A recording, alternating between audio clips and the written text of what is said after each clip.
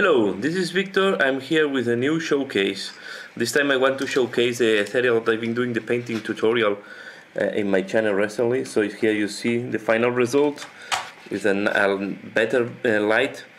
This is part of a commission that I'm doing, and the color scheme is trying to match or to be in conjunction with the color scheme of the army of the person that I'm doing the commission for.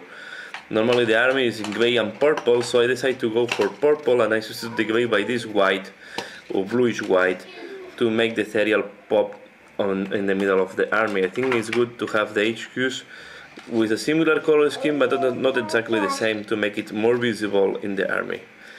The first time I paint a skin for Tau, I think I matched correctly. This is my work. So the back is the clothes are in purple, and this light purple, and then I paint some white parts and leather. If you want to see more details, please click in the link below, where you will find the link to the painting tutorials. And now let's enjoy some pictures. So thanks a lot for watching this video, and see you again later. Bye.